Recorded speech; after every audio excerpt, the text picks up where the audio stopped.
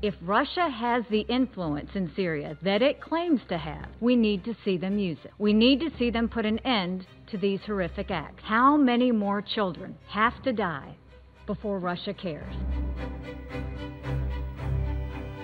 It crossed a lot of lines for me. When you kill innocent children, innocent babies, little babies, with a chemical gas that is so lethal, people were shocked to hear what gas it was. That crosses many, many lines, beyond the red line, many, many lines.